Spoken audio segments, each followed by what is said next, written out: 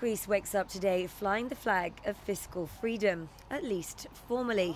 12 years of scrutiny from the EU, the IMF and the European Central Bank has now ended.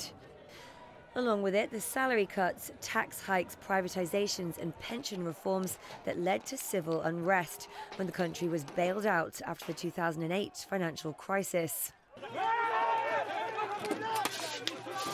The economy shrank by a quarter during the bailouts, and public anger spilled out into politics, bringing the far-left Syriza party to power in 2015.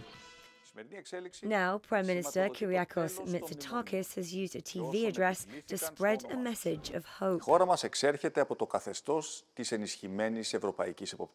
A 12-year cycle that brought pain to citizens, brought the economy to a standstill and heightened social conflicts now ends. And a new, clear horizon is within view, with development, unity and prosperity for all. His party line is the Greece of today is a different Greece. But it's a Greece still under the shadow of its past, as the debts accrued will take until 2070 to be paid off in full. Stephanie Prentice, BBC News.